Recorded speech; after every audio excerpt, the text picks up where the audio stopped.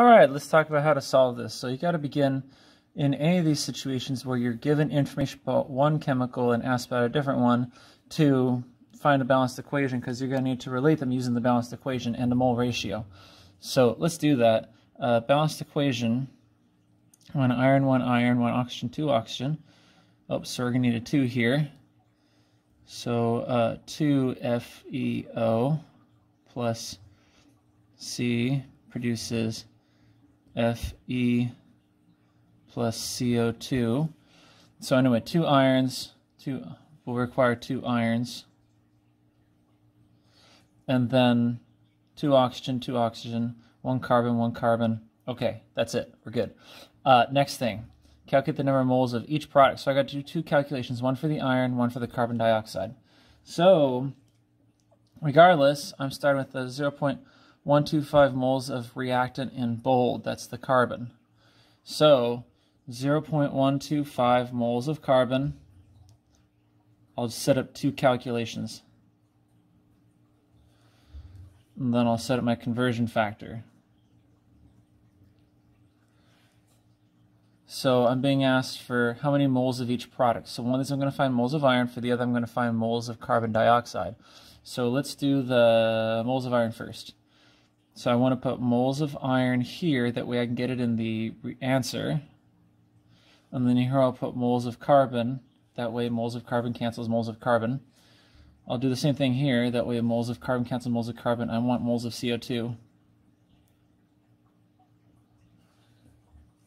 And that will give me an answer with moles of iron for the top one, and that'll get me an answer for moles of carbon dioxide on the bottom. And then what I do next is use the balanced equation to fill in what it would be. So there's nothing next to the carbon, that means there's 1 mole of carbon in the balanced equation. And for the iron, there's a 2, so I got to put a 2 here. And for the CO2, there's nothing, so I got to put a 1 here. So it's telling me to take this times this divided by this in order to get moles of iron, and it does ask how many moles of each product. So the math is easy, but nonetheless I'll do this just to show for clarity's sake. Let's see, let's move this to where it's not all blocked out. There we go. 0.125 times 2 equals 0.25. 0.25. Make sure, however, that's only 2 sig figs. However, you want 3 sig figs. This is infinite. So I'm going to put 0.250 moles of iron. That way it's 3 sig figs. And then here, this is the same number. 0.125 moles of carbon.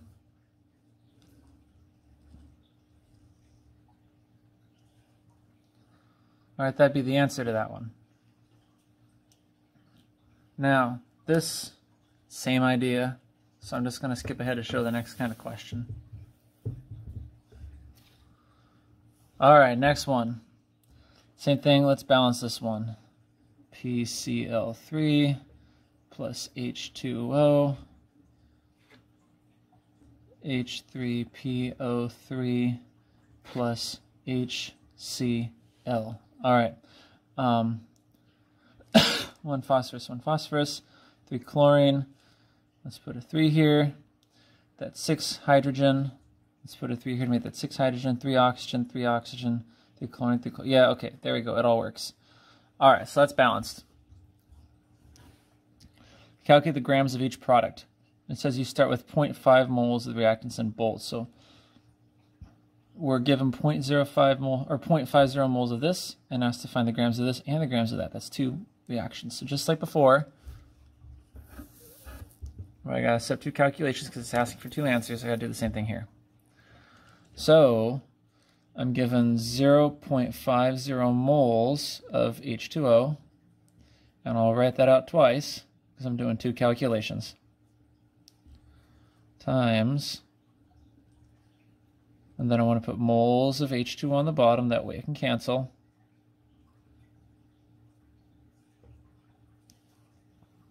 And then what chemical do I want in the answer? Well, one of each reactant. So moles of H3PO3. And for the bottom one, moles of HCl. And that can come straight out of the balanced equation, by the way. Moles of H2O, 3. Both of them.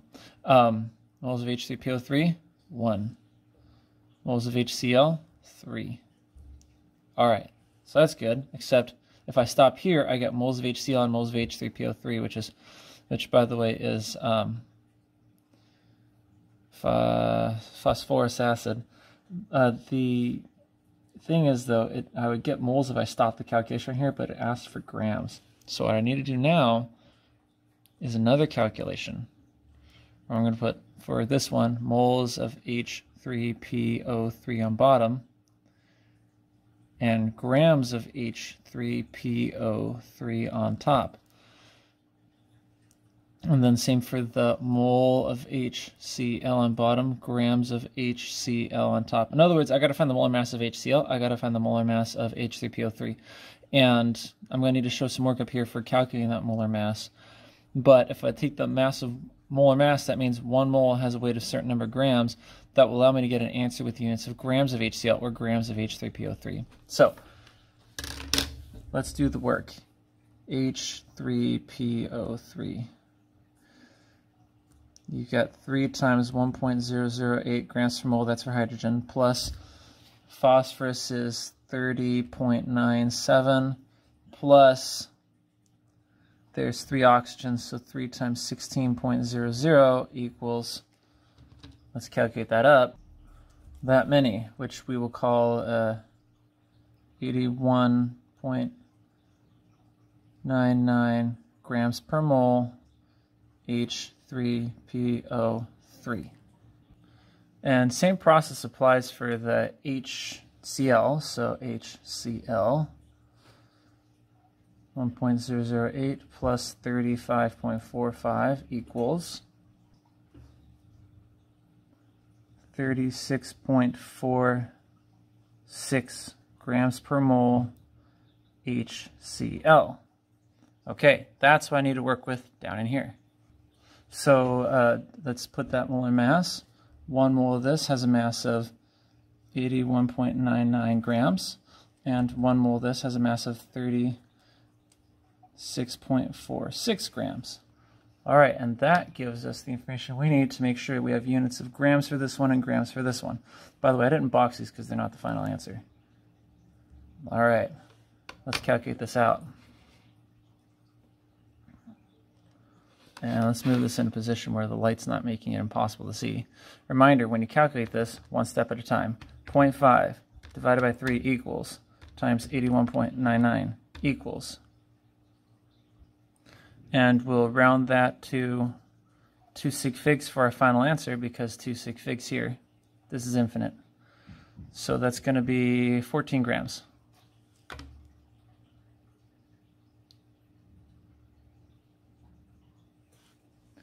And then similar deal is going to occur with the other one. 0.5 times 3 divided by 3 is the same thing. If you don't believe me, I'll show you. There, see? Same thing.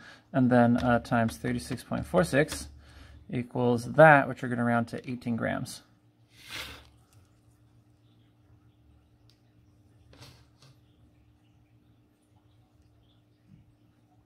All right, and so between the two, I can box that.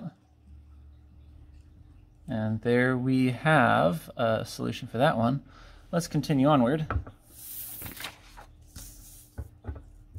Let's do one of these. All right, so in this case, it says you have 0.625 grams of the bold substance, this one.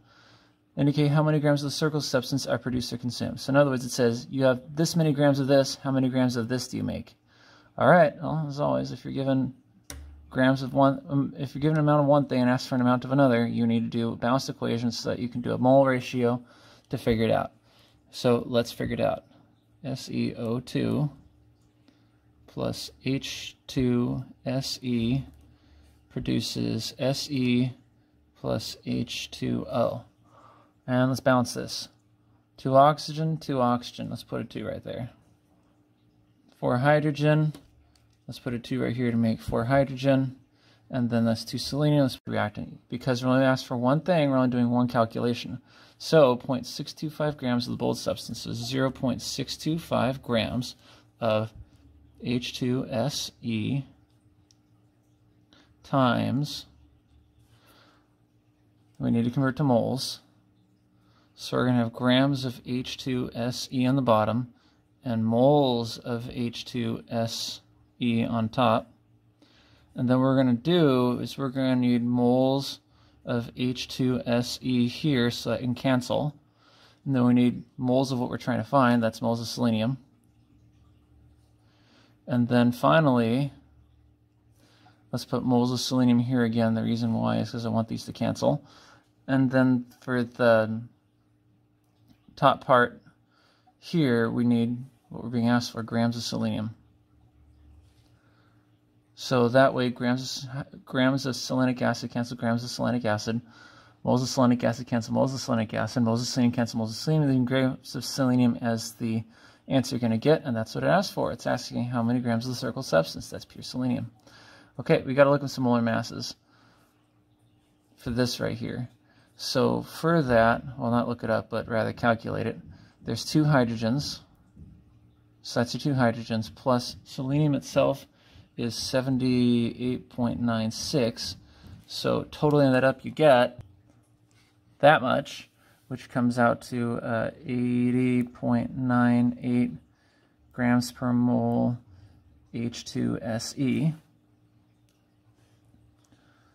So that tells me that 1 mole of selenic acid has a molar mass of 80.98 grams. Okay, now look at the balanced equation. See that too? We got 2 moles of the hydroselenic acid. See that? Another 2. Alright, and finally selenium itself. 1 mole of selenium, according to the periodic table, has a mass of 78.96 grams. And there we go. That divided by that times that divided by that, which is basically the same thing, times that. So anyway, that doesn't make a difference, by the way, but so that's why I'm going to do 0.625 divided by 80.98 equals times 2 divided by 2 doesn't change anything. You'll still get this. And then times 78.96 equals that much. So let's write that for our answer. Rounded to how many sig figs? That's 4, that's 4, that's 3, so let's call it 3 sig figs, 0.609. 0.609 grams of selenium should be produced by this reaction.